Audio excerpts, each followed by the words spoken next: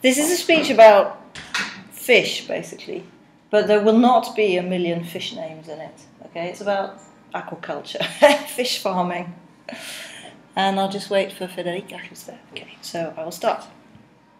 Ladies and gentlemen, over Christmas, my husband and I watched a DVD together, which was a kind of landmark moment because this never happens in our busy life. But we sat down and watched the DVD, and it was a very enjoyable film with Scottish actor Ewan McGregor, which made it even more enjoyable as far as I was concerned. And this film was called Salmon Fishing in the Yemen. I don't know if you've heard of it, but it's the story of a visionary sheikh from the Yemen who is a very keen fisherman and who decides that he wants to build a dam in the Yemen and introduce salmon into the newly created river so that the salmon can start running and people can fish. But the trouble is they can't find any wild salmon to stock this river in the Yemen, although they've managed to build the dam, etc. And so they have to turn to farmed salmon to stock the river. And this got me thinking about fish farming, which many people present as the most logical, viable alternative to eating wild fish. We all know by now, or at least I hope we all know, that wild fish are in decline in virtually everywhere in the world. They've been overfished, the stocks are declining, and so we need to do something about it. And some people think that what we need to do is eat farmed fish instead.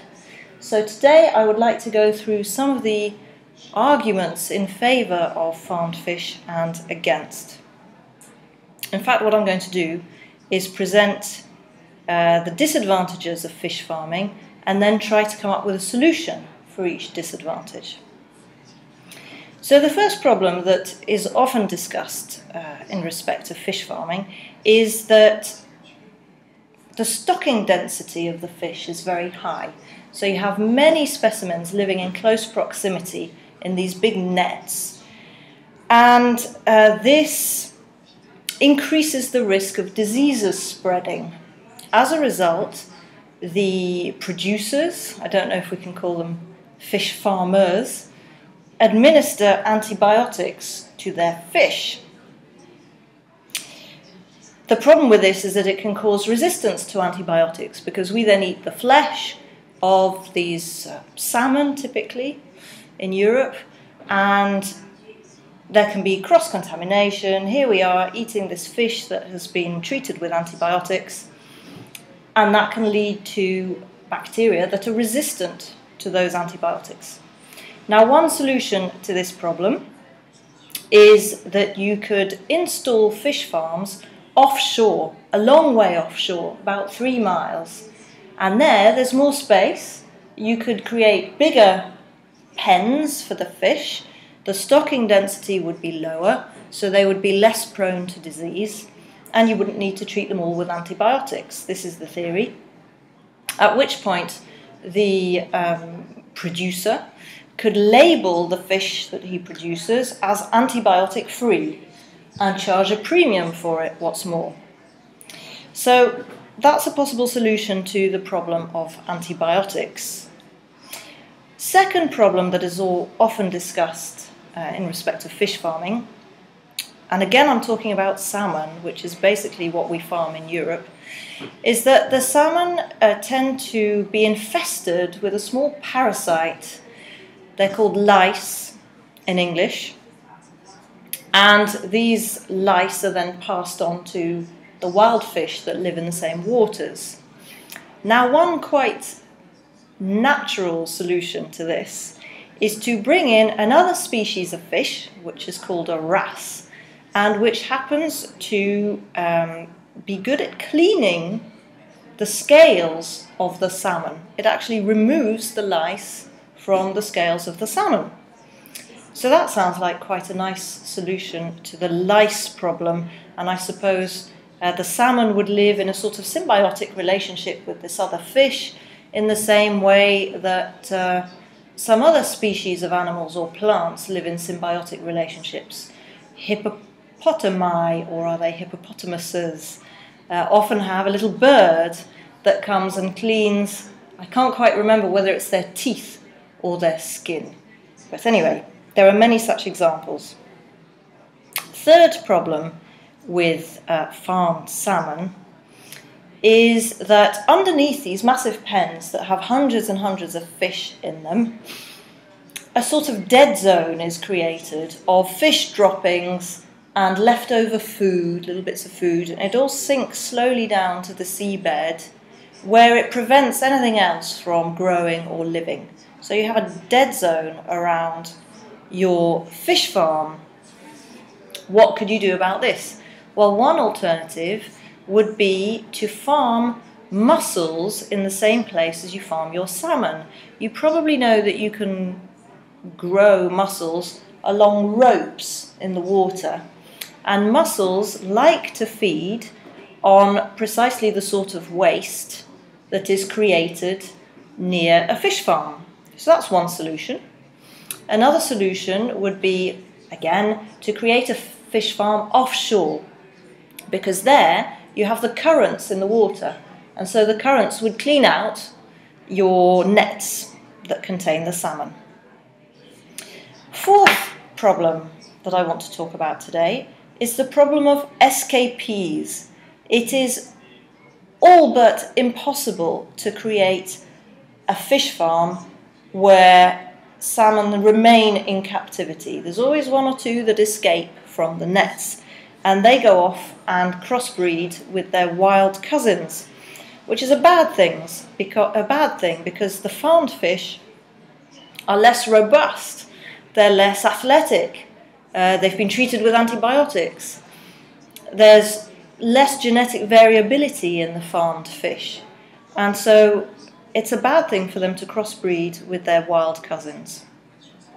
One solution to that could be to make sure that you set up your fish farm in an area where there are no wild cousins for this particular species of fish to crossbreed with. Thinking about this latter argument, I wondered, if you did that, whether you wouldn't be setting up your fish farm in an area that actually isn't very suitable for your fish. If you're putting it somewhere where there are no wild cousins, there's probably a reason why the wild fish of the same species don't live there.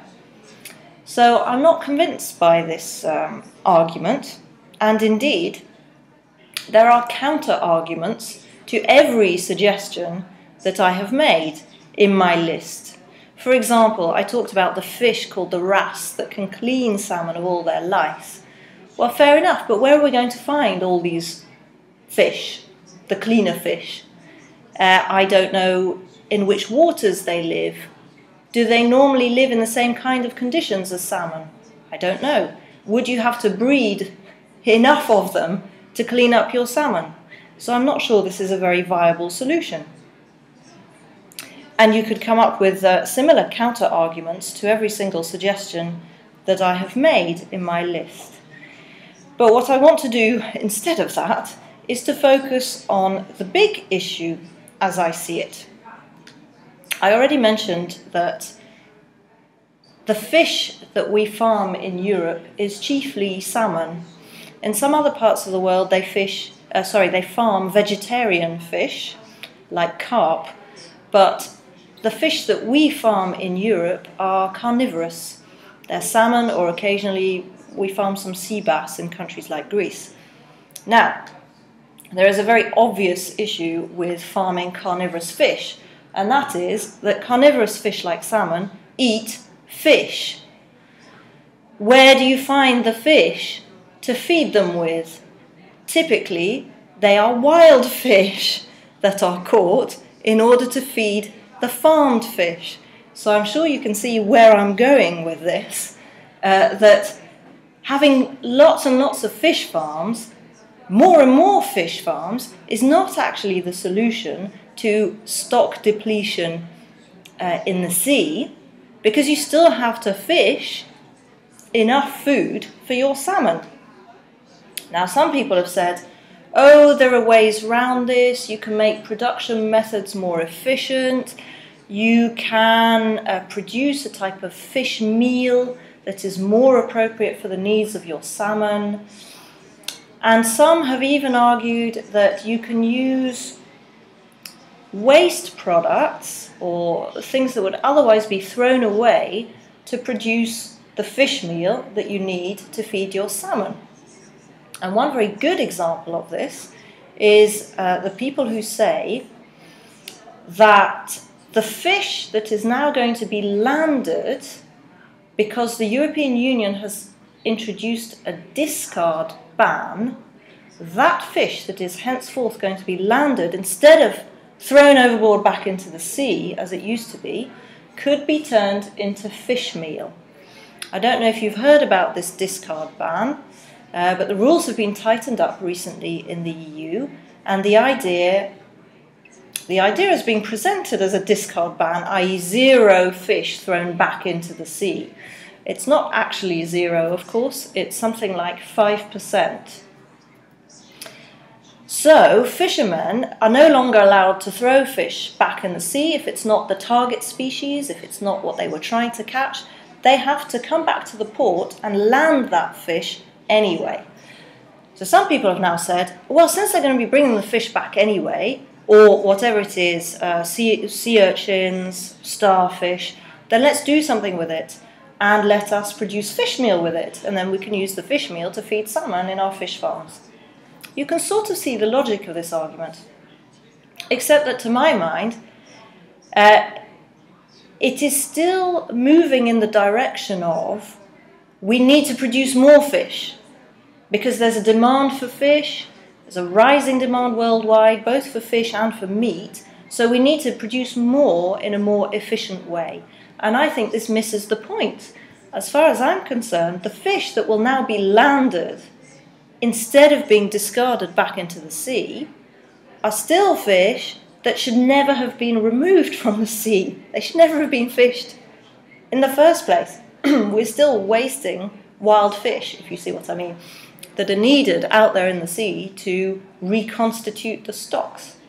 So I think the solution is not to find new and exciting and efficient ways of producing fish meal for all the salmon that we are going to farm. I think the solution is a very simple one, and it is that we should drastically reduce our fish consumption. And indeed, at the moment, the situation is so bad with regard to stocks of most fish species that I think we should consider stopping eating fish at all. Thank you.